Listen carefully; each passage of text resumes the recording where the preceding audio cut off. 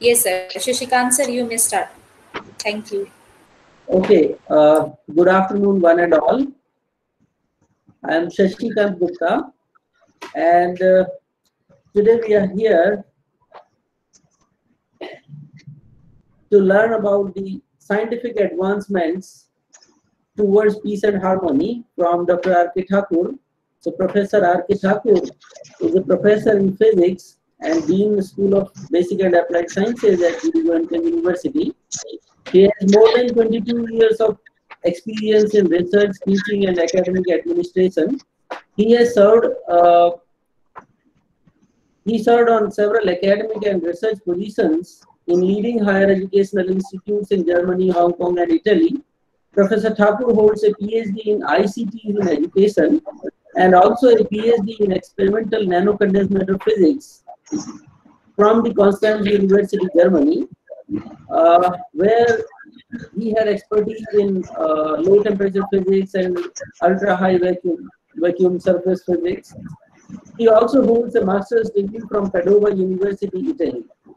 Professor Thakur has received several international awards and fellowships, such as the DFT German Research Foundation Fellowship, the famous DAD Fellowship from Germany, the Hong Kong Government Fellowship, the INFN Fellowship, which is funded by the European Research Council.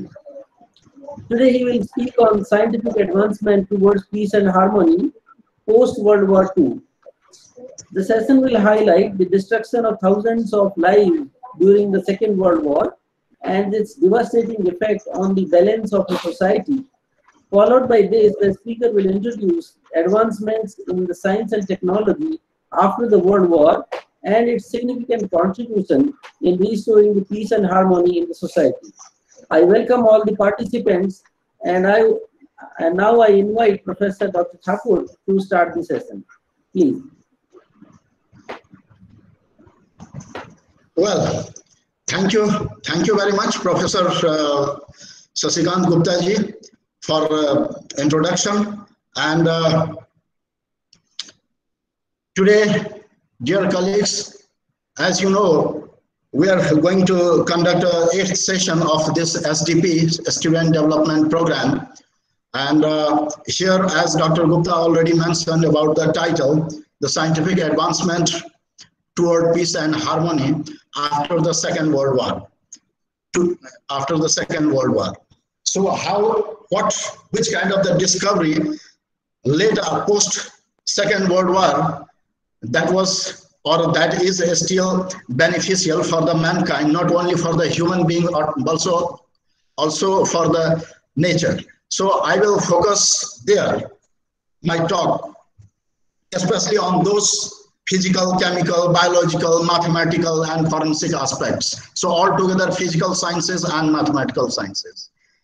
Well, prior going to start my PPT, can you see my PPT here? Good. Is it visible on the screen? Yes, sir.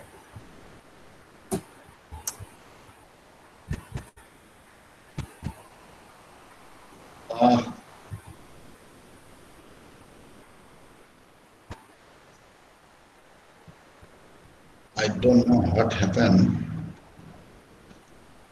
Okay, so now, no. I think it is it stressed?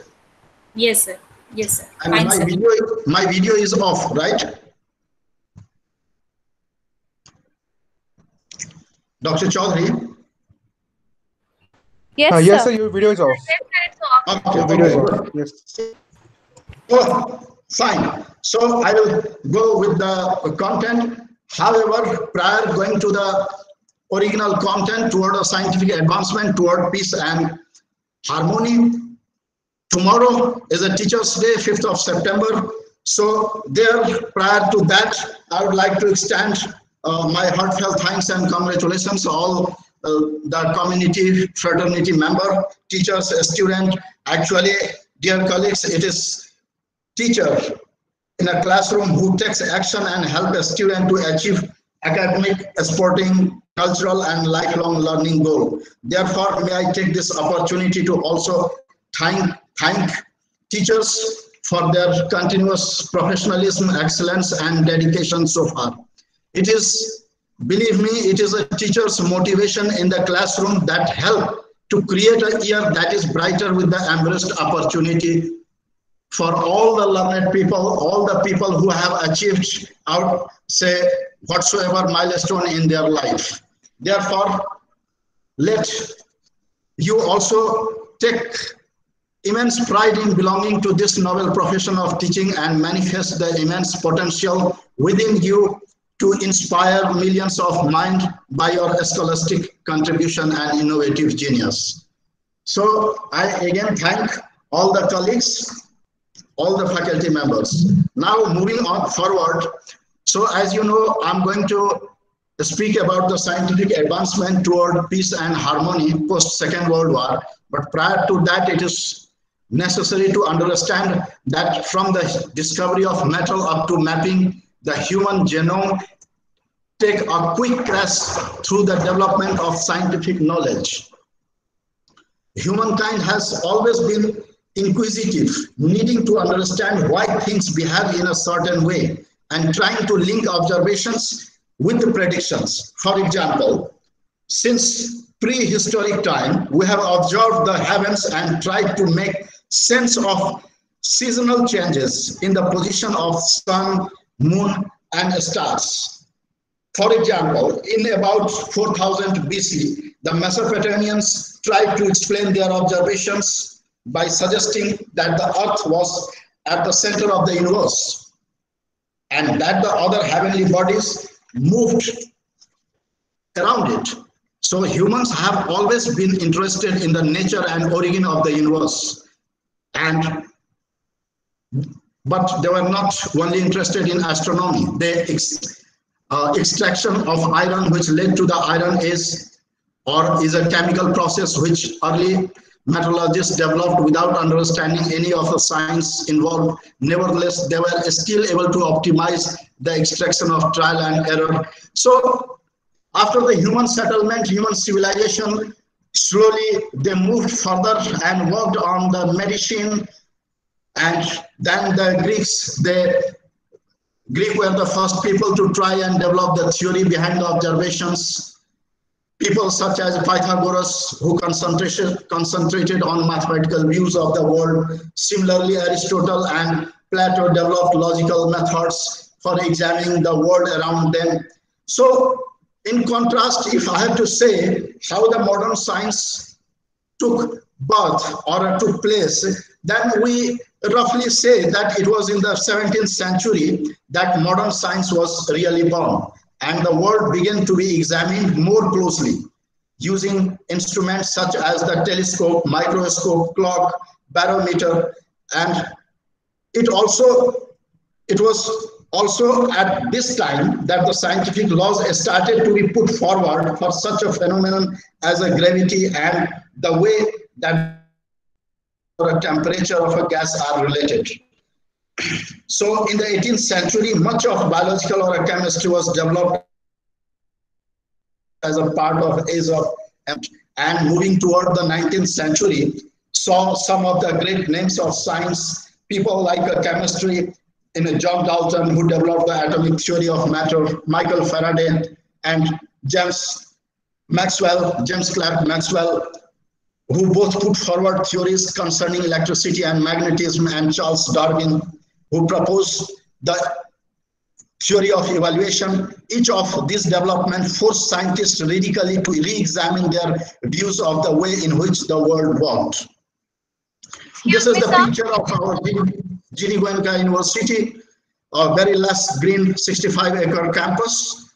And so I have already spoken about the science. Science is, what is science? Science is just a body of systematic knowledge concerning the relationship between cause and its effect. So whatever we study today in science, that goes in the past as a history of science. So we always believe that science is a dynamic. So these are some facts about the science education. In principle, students in general life fails to see that science is in nature all around them, and the scientific method is widely applicable in a different aspect of their life. So the problem is not just how much science a student learn, but how they connect science to their life and society. That is much more important. So as I already focused on the historic prospect, so dear colleagues, in the last century, that brought discoveries such as relativity and quantum mechanics, so which again required scientists to look at things in a completely different way. It makes you wonder what the iconoclastic discoveries of this century will be. So whatsoever the science and technology we have achieved in 21st century, that is by dint of the hard work of human civilization thousands years before. So as you know, during, by the way, Dr.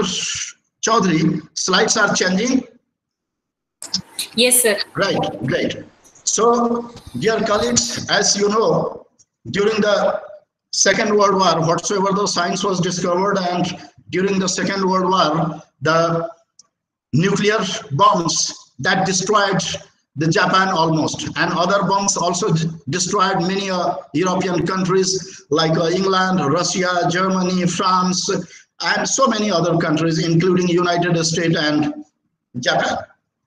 So that was destroyed due to somehow the misuse of the science, the nuclear bombs that was somehow advocated by Albert Einstein, and then many physicists, chemists, genius scientists involved in Manhattan Project, including Richard Feynman, Otto Hahn, and so many other people. But that complete world saw the devastation. So afterward, it was a big discussion across the world among scientific community, societal intellectual, that science we have developed, human civilization has worked so hard in last thousands of years, and we achieved something, and that was somehow misused. So now this is the time to use the science for the benefit of society, to improve the quality of life of the people, to improve the natural resources, to improve the natural phenomenon, and so on. And there, as you can see my slide, here, I'm sure you know now, he is none other than the Linus C Pauling, Nobel laureate, was born on 28th of February. It is also, we celebrate Science Day in our country on the birth of Raman effect. So this, you know, it is just a coincidence. Linus C Pauling was born on 28th of February 1901 and passed away in 19th of August 1994. So, dear colleagues, it was Linus C Pauling who took courage to bring all the societal intellectuals, social workers, scientists, Nobel laureates, more than 10,000, and signed a pact that we should not misuse the nuclear power. We should use the science for the benefit of society, for the benefit of human being, to improve the quality of life across the world, and to retain or improve the natural prospects.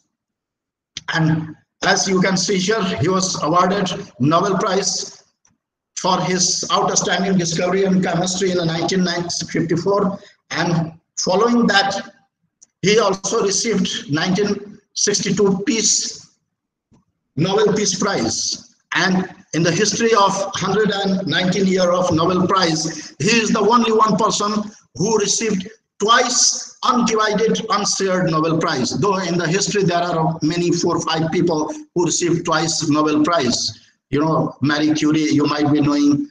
Then say the person who has discovered a transistor, John Bardeen received twice Nobel Prize, and so few other people also received twice Nobel Prize. But everyone has shared It was unshared. The most important thing is he was a scientist, received Nobel Prize for chemistry, fine. But the second Nobel Prize for the use of science for the peaceful manner to establish peace and harmony on this planet, make this Earth's surface amicable for each and everyone. For that he received, and that's why it is considered as one of the most distinguished, say, person in the history of human civilization. Now, I will come towards some other aspect like environmental discoveries. And so, as you know, environmental aspects are one of the most important, because if the environment is good, air is purified, pure, water is pure, we can live our life longer. Else, if our health is not good, we can't do anything. That's why I kept this presentation on environmental science on top. So here are some timelines I can just show you. Like, for example, in 1948, the International Union of Conservation of Nature, that influence, encourage, and assist societies throughout the world to conserve nature and to ensure that any use of natural resources is equitable and ecologically sustainable. And so in 1950, Van Mahotsav, 1951, World Meteorological Organization, and in 1954, the first nuclear power plant to generate electricity for, for a power grid started operation at Omnis, Soviet Union was established. So all that led a peaceful, say, settlement of human and helped improve the quality of life. So in 1956, you can see Minamata disease. 1958, Mauna Loa Observatory initiated monitoring of atmospheric carbon dioxide, CO2 levels. 1961, World Wildlife Fund in Switzerland worked for conservation, research and restoration of natural environment, and so on. In 1962, Louis Rachel Caron, 1968, the Apollo 8 and picture of Earthwise Apollo 8 was the first crewed spacecraft to leave Earth low Earth orbit and the first to reach the moon, orbit it and return. Frank Borman, James Lovell, and William Andrews, the first human to fly to the moon to witness the photograph on Earth's rise, and so on. So here, these are also some other establishments, like in 1970, Norman Borlaug, the father of a green revolution, he received a Nobel Peace Prize for his outstanding contribution for the environmental studies. In 1962, the Conference on the Human Environment held in Stockholm. Then in 1974, chlorofluorocarbons are first hypothesized to cause ozonic things, and so on. In 1978,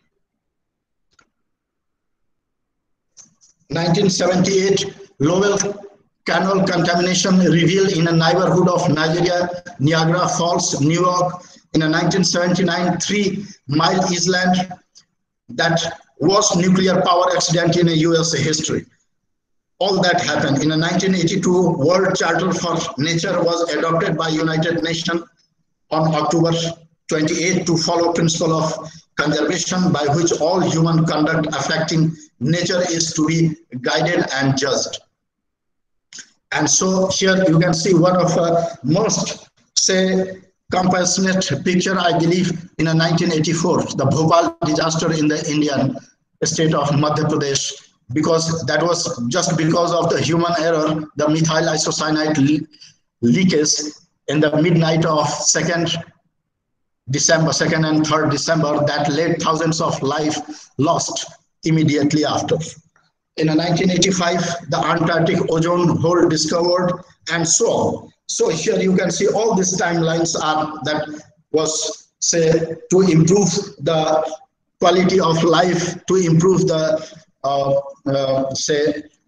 environmental aspects for the benefit of human and wildlife on this surface. So now moving towards some most intriguing discoveries in the field of chemistry. So starting from, again, the Linus C Pauling, I have already spoke about the valence bond method proposed by Linus Pauling. He was a professor of California Tech Institute, so-called Caltech.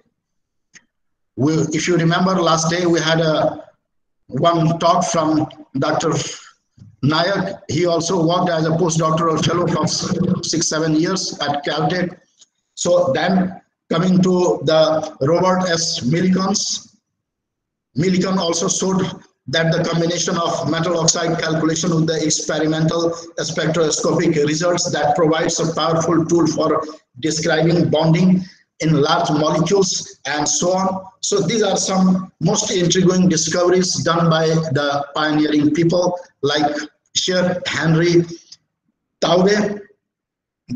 Henry Taube from Stanford University was awarded the Nobel Prize for Chemistry in 1983 for his work on a mechanism of electron transfer reaction, especially in a metal complexes. Then Rudolf M. Marcus received Nobel Prize for his theory predicted how the rate varies with the driving force for the reaction, that is the difference in energy between reactant and products, and counters to intuitions. He found that it does not increase continuously but goes through a maximum. So he was awarded the Nobel Prize for chemistry in 1992. Then we come to Kenichi Fukui, a Japanese professor. He was also considered as a frontier orbital for introducing frontier orbital theory in 1952. Then John Popple, who received also the Nobel Prize for his work in theoretical chemistry and awarded in 1998. Then you can see here the John Kendrew and Max Perutz. Then coming to the development of stereochemistry, here John Confrog and Vladimir Prelog. And the Nobel Prize for Chemistry in 1975 was awarded to John Warkup, Carnforth, and Vladimir Prelog for their research in stereochemistry. Now for the discovery of supra-molecular chemistry. So the idea is to just give you some brief introduction about some pioneer work done in this field. Otherwise, it is not possible to list everyone and explain their discoveries. So my approach is just to inform you, provide you the information about some pioneering work, who has done what they have done and how it was recognized by the international scientific community or the Nobel Committee. So here you can see that this work was recognized by the Nobel Prize in 1987, which was shared by Donald C. Crane and Jean-Marie Lane and Charles J. Pedersen. Then development in NMR, nuclear magnetic resonance spectroscopy. As you can see here at the right hand side, we have a picture, and for this Richard R. Ernest at ETH is in Zurich, Switzerland, was given the Nobel Prize for chemistry in 1991 for the development of methodology of high-resolution nuclear magnetic resonance spectroscopy. So Ernest methodology has now made it possible to determine the structure in solution of large molecules such as proteins, and it is widely used by not only chemists but also for the biologists and physicists as well. Now the discovery of human cause of ozone depletion. So here you can see three scientists, Paul Clorgen, Sherwood Rowland, and Mario Molina. So three shared the Nobel Prize in 1995 for their work in atmospheric and environmental chemistry. So now further coming to the discovery of nanotechnology. Nanotechnology is equally important in all aspects in physical sciences, mathematical sciences, and engineering. So here you can see the discovery of carbon fluorine in 1985, in which 60 carbon atoms are bound together in cluster in the form of a ball. And the designation fullerene is taken from the name of American architect R.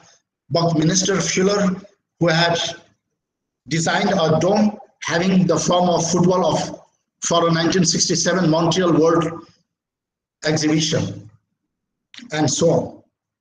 So now the development of lithium-ion battery, which is say one of our most powerful source for our electronic gadgets devices so far. So for this, the Nobel Prize for Chemistry in 2019 was awarded to John B.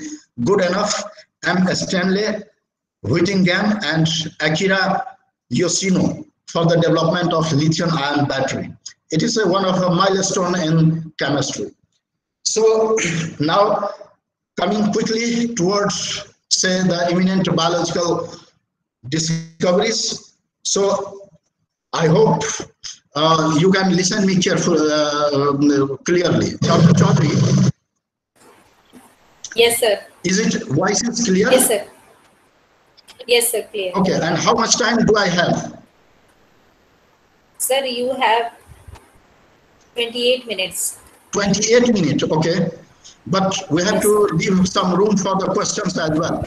So, okay, dear colleagues, so now we come to some biological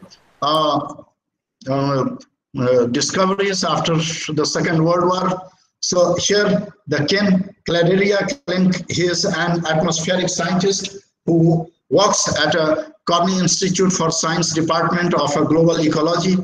So he is actually world renowned for modeling and other works on phenomena like ocean acidification, the carbon cycle of atmosphere, ocean, and a long-term evaluation of climate and geochemical cycles, and so on. Warren M. Washington, born in 1936, still going on, an American atmospheric scientist, a former chair of a National Science Board, recently working as a senior scientist at the National Center for Atmospheric Research. He won the Taylor Prize in 2019 alongside Dr.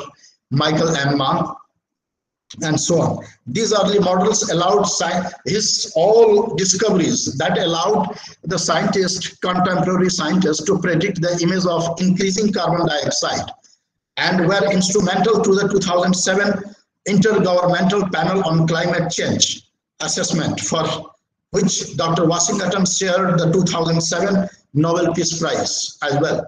Now, the Roger Weisin, he is a professor of pharmacology, chemistry, and biochemistry in the School of Medicine at the University of California, San Diego. So, dear colleagues, you can see how science is interdisciplinary. People, one chemist, one biologist can contribute in a physics, in a pharmacy, in a chemistry, in a biological science, in a biochemistry, biotechnology, medicine, and so on.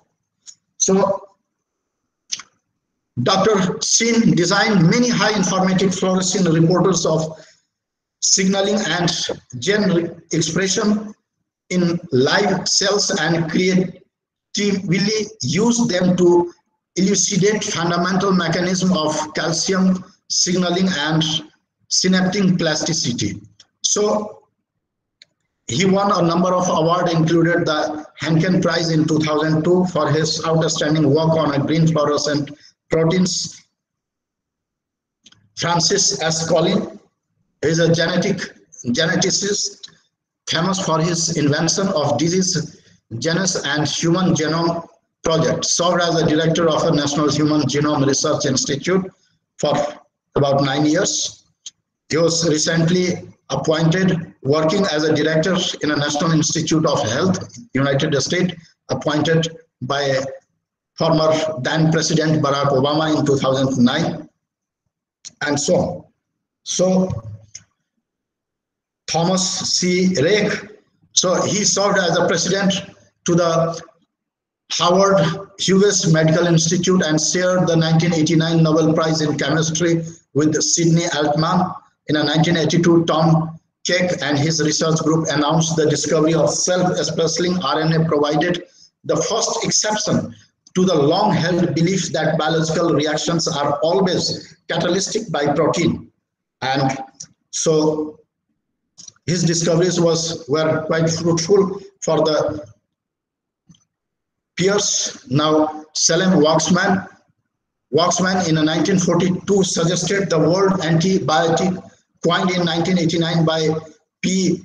Wilhelmin after Dr. J.E. Flynn, the editor of Biological Abstract, asked him to suggest a term of chemical substance, including compounds and preparation that predicted by microbes and have antimicrobial properties, and so on. So he also discovered streptomycin antibiotic in 1943. The drug acts by interfering with the ability of a microorganism to synthesize a certain vital protein. It was the first antimicrobial agent developed after penicillin and the first antibiotic effective in treating tuberculosis, like a dangerous disease as well. So he received a Nobel Prize in Physiology or Medicine in 1952. Now Thomas Weller, he was born in 1915 and passed away just 12 years before, 2008. Virologist Thomas Weller, with his colleague in 1946, developed a technique to grow poliovirus in test tube culture of human tissues. So you know how important his discovery was. So this approach gave virologists a practical tool for the isolation and study of viruses. And for his outstanding contribution, he was conferred with the Nobel Prize in Medicine or Physiology in 1954. So, and so, in 1954, he was awarded the George Ledley Prize in recognition of his research on rubella, polio, and so on. So, moving on, we have I would like to introduce some forensic scientists, their contribution as well worldwide and in an Indian context. Like Alex J. Jeffrey, he's a genetic professor and considered as a father of DNA fingerprinting. Fingerprinting is one of the most important aspects in forensic science. So, Sir Jeffrey is a professor of genetics at the University of Leicester, United Kingdom. He's a winner of world's oldest science quiz, Capel Medal, believed to be the world's oldest scientific prize announced by the Royal Society of London, United Kingdom. So he is a British genetician who developed technique for genetic fingerprinting and DNA profiling, which uses variations in the genetic code to identify individuals and so on. So the DNA profiling is a forensic technique in a crime investigation, comparing criminal suspects and so on. Now the Martin and James, as it is a James and Martin, two modern gas chromatographer who it was invented by this duo, Martin and James, in 1952, and has become one of the most important and widely applied analytical techniques in forensic science worldwide. So as we know, the chromatography is a technique that is used to separate out mixtures of substance into the different chemicals that they are comprised of. It is therefore used extensively in one form or another in a forensic laboratories to separate different chemicals in a substance of interest, which can then be identified through other means as well. So the basic chromatography can be tracked back to the turn of 20th century, but it was in 1952 that Anthony, James and Martin presented their paper on a gas chromatography, a more refined technique that is now by far the most used chromatographic technique in the forensic science, and so on. So spectrographic voice identification. Voice identification is, say, one of the most important aspects also in a forensic science. The forensic speakers identification is the application of science to solve the problem related to identification of unknown speaker in a criminal investigation. So voice is a much more than just a string of words. Although evidence from DNA grabs the headlines, but the fact is that DNA can't talk. It can't be recorded, planning, carrying out of or confusing to a crime. The voice of a person can be successfully used as a biometric feature. In the recent era, widely available facilities of telephones, mobile and tape recorder results in the misuse of the device and thus making them an efficient tool in commission of criminal offense such as kidnapping, extortion, blackmailing, threats, and so on. So we understand that speech spectrography was first developed at Bell Telephone Laboratory in 1941 in United States, who is witnessed of several discoveries, invention, modification, innovation in the journey of science and technology in last hundreds of years, and was used for earlier military purpose during the World War II. It was not developed further until 1962 when LG Krishna conducted a study, the result of which indicated an approximate error rate of 1% in a voice identification based on a spectrogram examination. So one can understand how important tool it is. Now, the establishment of CBI, I think everyone knows CBI, what CBI stands for, Central Bureau of Investigation. It is one organization of government of India. So, Central Bureau of Investigation traces its origin to the Special Police Establishment, which was set up in 1941 by the government of India.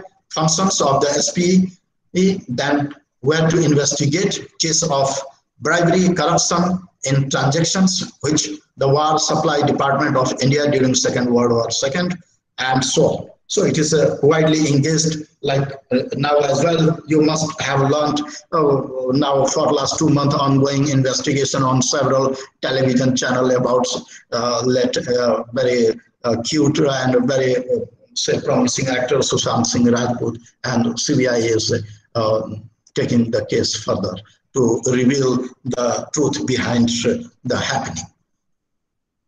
So, Dr. Singh, am I audible, Dr. Chaudhary? Yes, sir. Okay, great. It is clear. Yes. Yeah, great. I need 10, 12 minutes more, 15 minutes more, I think, maximum. How much time do I have? Sir, 15 minutes are there total. Only 15. So I have to wind up, say, in 5-7 minutes so that we will have more time. So now Yes. breakthrough in investigation by invention of instrumental techniques in forensic science, and these are some important aspects. Now we come to the mathematical science, because without mathematics we can't do anything. If you don't know physics, you don't know chemistry or biology, that does not matter, but one must know mathematics. If not, people say, I think, not educated in the 21st century. So mathematics is one of the most powerful tools, which is widely used everywhere, especially in a science. We can't imagine science without mathematics. So, as we know, the technology played an important role in the Second World War. Major advances in weaponry, communication industry by both sides impacted the way the war was fought and eventually the outcome in the war. So here I will focus only on artificial intelligence. Artificial intelligence, you know, it is one of the most important aspects of, say, mathematical science, most finest discovery of mathematical science.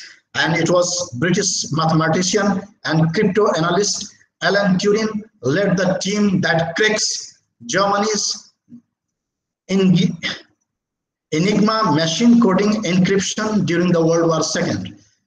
Turing believed that the computer programs could be taught to think like a human, and he developed a hypothetical test to determine whether a machine could imitate a human well enough to fool another human or not. In 1948, Turing introduced many of the central concepts of artificial intelligence, which utilized the mathematical coding theory and cryptography and so on. So, you know, the industries that are using the artificial intelligence, like manufacturing, healthcare, education, customer service, transportation, and everyone. Computer have changed the world in many ways. They allow huge amount of information to be stored in a small place and so on. However, the history of a computer is quite long ago. But in a modern age, we saw the computer and the internet, especially the internet. Internet was discovered in 1960.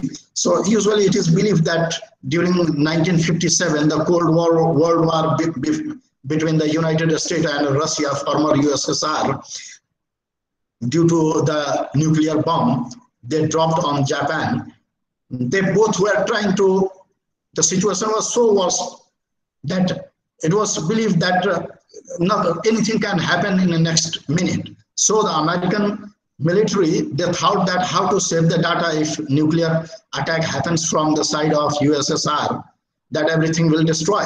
So that was actually forced them to think, and they have developed the internet, and so they can store all the data in various computers, especially related to the defense. And that's how the internet was discovered. In principle, in 1956-57, we believe the initial stage was, but officially it is a 1960. And then the mathematics, as I said, mathematics is the language of God, language of science, and so the language of internet operation, from the binary number and describe text and images to the complex data structure of search engine for the World Wide Web. World Wide Web, it was discovered at CERN at Switzerland in 1989, if I'm not wrong. So few of the major uses of internet are e-commerce, e-learning, knowledge sharing, social connectivity, variety of media, file transfer, communication, and so on. So this is, you can see the internet in India by 2000, how much people are using the internet. And so radio detection and ranging, radar, discovery of radar. Radar was a new technology developed right before the World War II.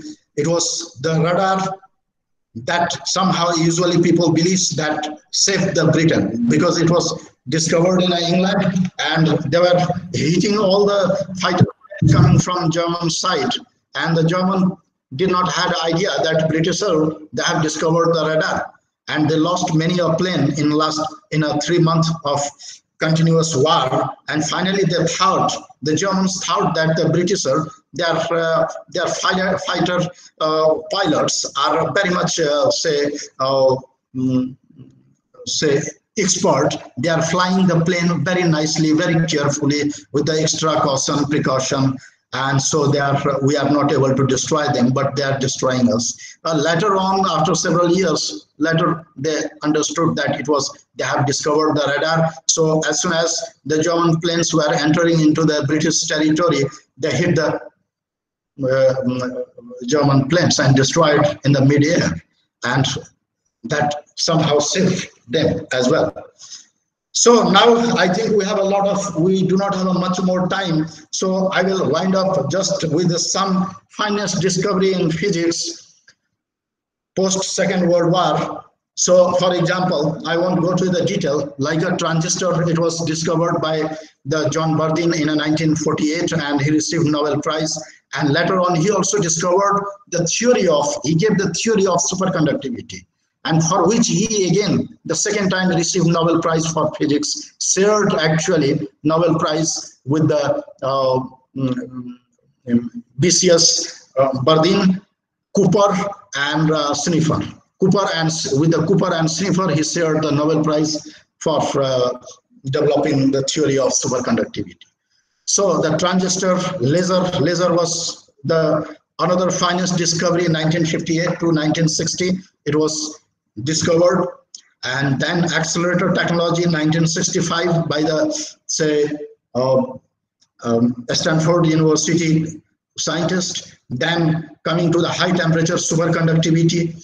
Though superconductivity was discovered in 1911 by Kamerlingen One from the University of Leiden, Netherlands. But the high temperature superconductivity was discovered in 1985 by Paul Chu and his colleagues from the University of Houston. Yeah, University of Houston. He still heads the laboratory of superconductivity.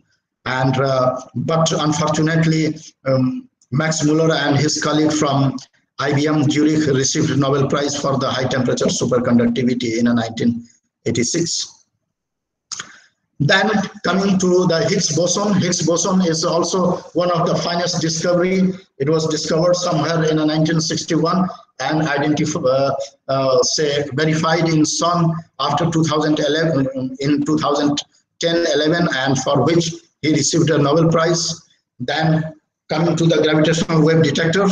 Gravitational wave was predicted by Albert Einstein in 1915, but it was observed in LIGO and Virgo. LIGO at California Institute of Technology, Caltech and Harvard, and Virgo at say Italy, INFN Padova. And fortunately, I had a directly opportunity to work under this LIGO and Virgo project as a senior scientist, postdoc, under European Research Council's advanced grant, so-called rare noise, and contributed 5 papers. Out of that, 2 were published in a physical review. So we have worked on reducing the noise, so-called rare noise that can't be predicted. And if we reduce the noise, those rare noise, one can say detect the gravitational waves. That was predicted by Albert Einstein, that it was 1.3 billion years before the 2 black holes collided with each other and the rays emitted, and it could be absorbed on the Earth's surface. And that's how the 3 legendary people, including say the German physicist and 2 American, they received Nobel Prize in 2017. And then the nanotechnology. Of course, the nanotechnology, the concept was given by say Richard Feynman in 1959. Richard Feynman in 1959 in a say summit gathering of American Physical Society, where he was invited and he gave a talk, and so-called the title of the talk was "There is a plenty of room at the bottom." That means that was the time the scientist was approaching to the micro technology. So he was a theoretical physicist. So he advised that if you reduce further the size of the material, dimension of the material, you may have some intriguing properties. Though it is extremely difficult, as you go down, reduce the dimension of a material, it would be much more technically difficult. But at the same time, the people tried, especially in a Bell Lab in 1975, and they received some signature. And further, later on, some people, some Germans, they had developed AFM, atomic force microscope, STM, surface tunneling microscope, for which they also received Nobel Prize. And that was these are the powerful tools, including Raman spectroscopy to examine nanomaterials at a ultra-high vacuum condition in a clean room. And that led really a wide, say, spread of scientific activities in this field. So these are the, actually, as I said, it is the tool.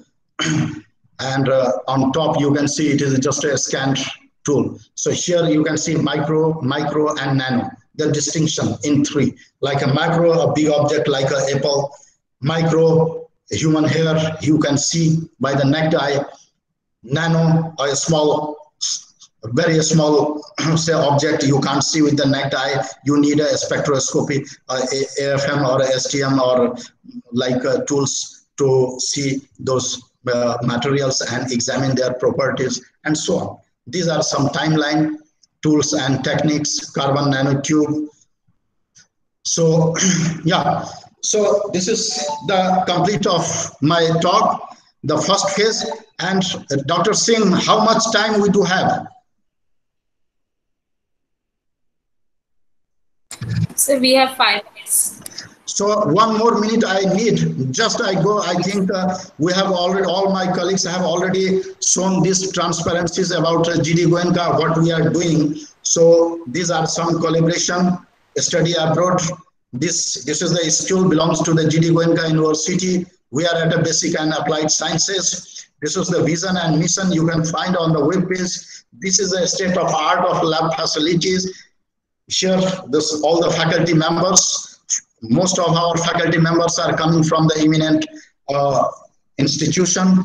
Here we have a plotted program, running program. You can find also in our homepage. we introduce the experiential learning that provide a wide, say, exposure to our student, such as interacting with the legendary people like NASA scientist Dr. Kumar. He has visited last year on 2019 to 22 August. 3 days he stayed. During the lecture, you can see interaction. P.V. Sharma, the eminent scientist, most influential academician of the country, established 2 technological universities, namely Rajiv Gandhi Technological University at Madhya Pradesh, Bhopal, and Delhi Technological University. Recently, he is a vice chancellor at MET. The Dr. D.K. Ashwal, CSIR NPL director, second term director. As you can see, he is sitting with all our students. And he came last year on 25th of September, delivered the lecture, interacted with them. And also, we had a word with him that he has facilitated many our students for the internship and so on. Dr. Ram Kumar, Dean from the North Bihar Central University, addressing the student. This is the session on bio-entrepreneurship, a career opportunity. Our faculty members, Dr. Kamble, Dr. Arora, Dr. Thakur, and so on. Here we have invited Dr. scientist, Dr. Aswal, Dr. Jaswal, and CBI youngest director of CBI CFSS SL, NB Bardhan, and so many. Here you can see the NPL visit, IIT visit, AIMS visit, and University of Delhi visit, and so many other activities, national online conference. Here we have international conference under collaboration of Arizona State University, World Environmental Summit.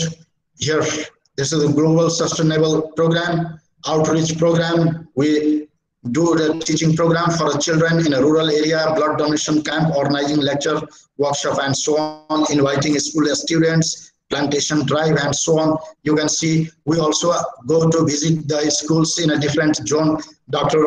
Himanshu Arora visited GD Goenka Public School at Durgapur, Siliguri. Here, Dr. Negi, GD Goenka University at Noida, and many our faculty members. Here you can see Dr. Tyagi and colleagues, Dr. Priyanka Sharma, myself.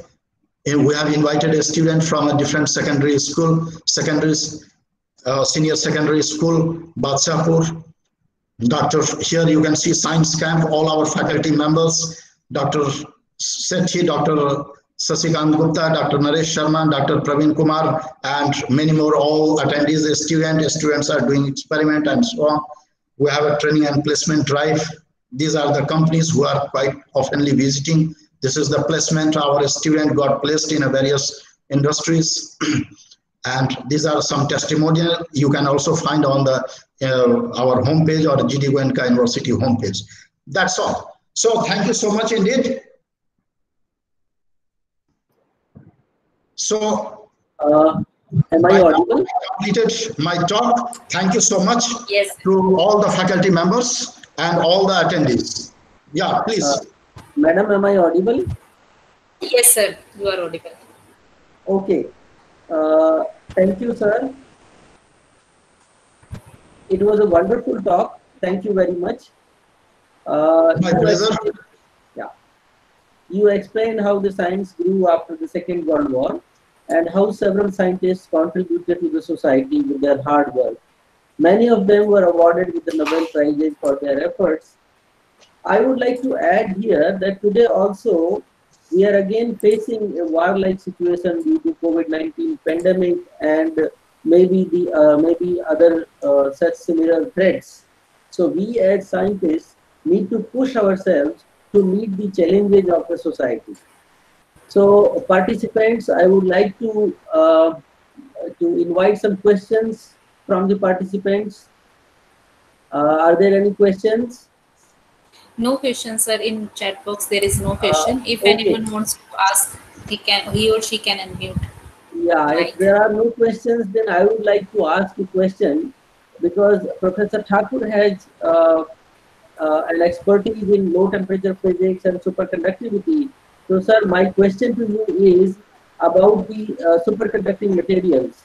So, if we are able to design a superconductor at room temperature today, how will it change the society? Well, very good question, Dr. Gupta. Actually, it is one of the most intriguing aspects scientists are focusing across the world. You know, for example, if we have a superconducting material at a room temperature, we can save at least 80 to 90% of energy, whatever are consuming, you know. We will because for everything we need energy, right? For example, for carrying electricity from the, say, electricity station up to our house, it is carried through the copper wire, because the copper has a very good thermal conductivity. No, the best thermal conductivity is that goes to the gold, followed by the silver, and then the copper. But the price is quite different between gold, silver, and copper. So the copper is the cheapest. Copper one can find, say, just 300, 400 rupees per kilogram. But if you talk about the gold, 1 kilogram, it is a 30 lakh, 40 lakh per kilogram. So the copper, the cheapest material, is utilized.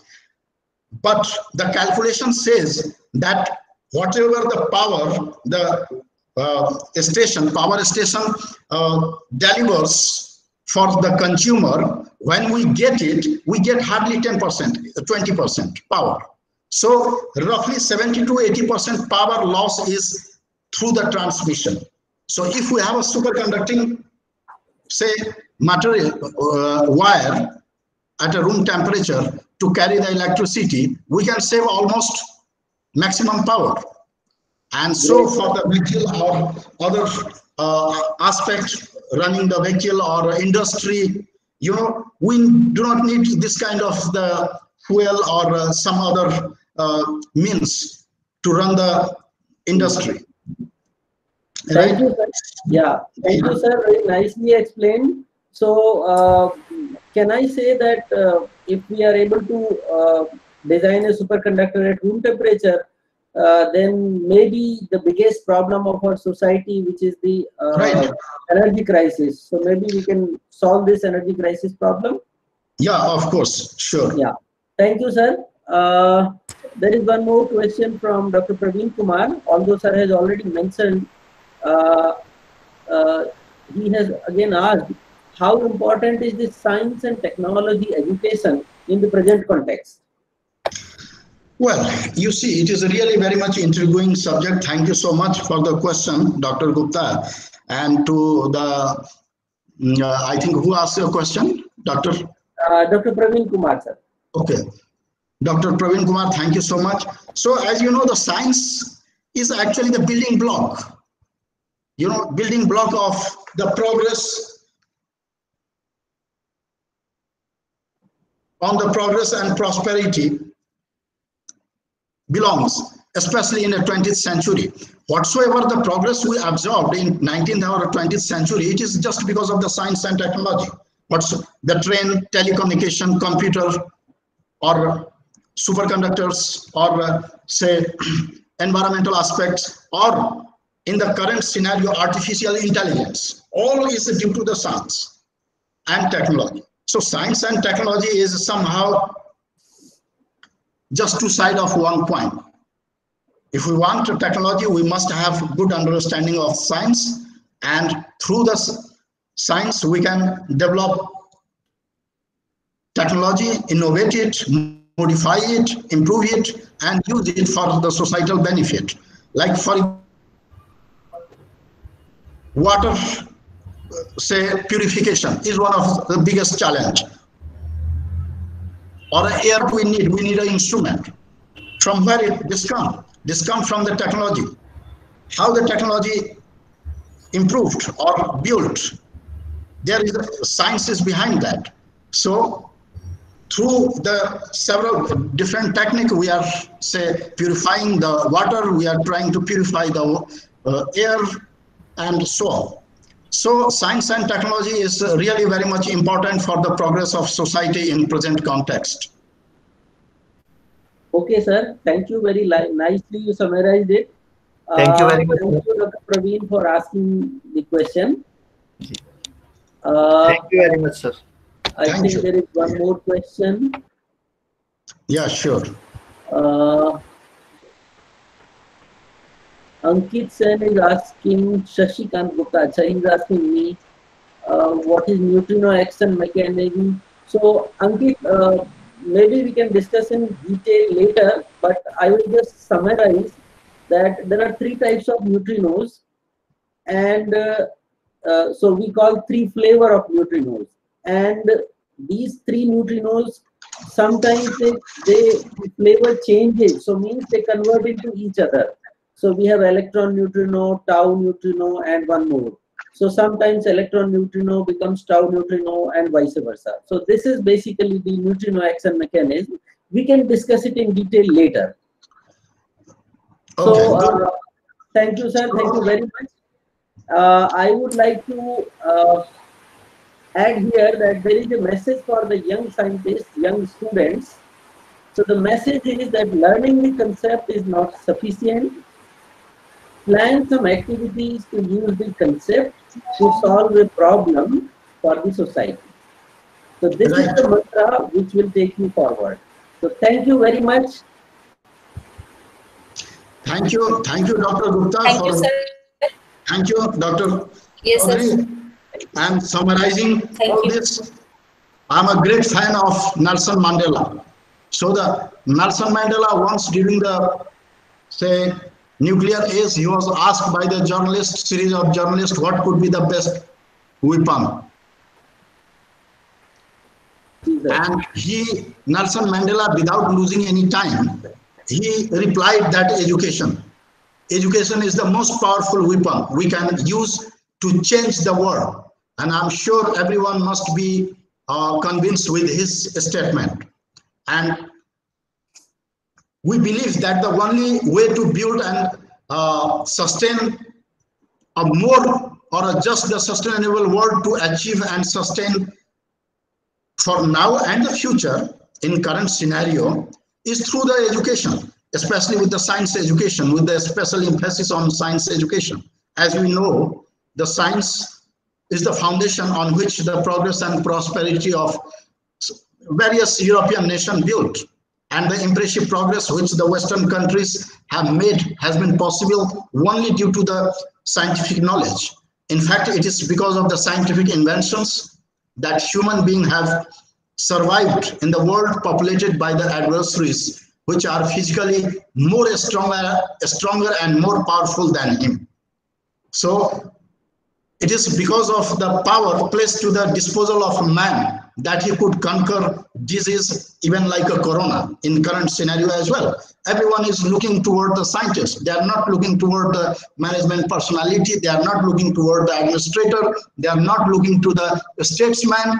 Nobody asks to any prime minister, please prepare the medicine, vaccination. Everyone is asking, looking toward the scientific community, right? So it is due to the science we could conquer the disease and hunger and overcome the physical infirmity to tame the awesome forces of nature even in corona cycle. So I do believe that we have to always identify the societal need, and accordingly we should utilize our knowledge, our wisdom to rectify the problem, to solve the societal problem by means of science education. That's what my message is. And thank you so much, Dr. Renu Chaudhary and your team, Dr. Kamle, Dr. Sonika Sethi, and of course, Dr. Shashikant Gupta for moderating the session, and all the LabNet members, faculty members, students who have joined this talk. It is for you. We do hope that next days as well, you will come and attend the session. The next imminent session is, I think I can see on the yes, sir. here. Sir, I have Dr. presented. Sir, Rupert Ticker. Yes, sir. Yes, I am. Rupert Ticker, the CEO. Yeah, Dr. Remsing, you can introduce the talk to the audience, and I may take all your leave. Thank you so much indeed. Thank you, sir. Thank you so much. for such a nice session. Thank you so much, Shashikant sir. Thank There is Thank one you. announcement for next session of Eminent Scientist webinar series. The speaker will be Dr. Thakur on September 7th, 2020. The topic will be the science in industry experiences in a globalized world, and you may join the session using the Zoom meeting, and meeting ID you can see in this presentation. Time will be 12:30 to 1:30. Thank you so much for attending the session. Thank you so much, all of you. Thank you, sir. Okay. Thank you, ma'am. Thank you. Thank you. Thank Thank you, you. Sir, everyone. thank you, ma'am. Thank you, everyone. Great. Thank you, So sir. take Thank very you. good care of yourself. Stay safe, stay healthy, and see you next Thank time. you, sir, for such a Thank you, nice sir. session.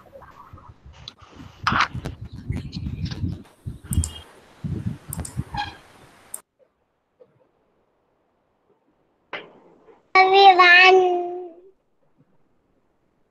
Thank you, everyone.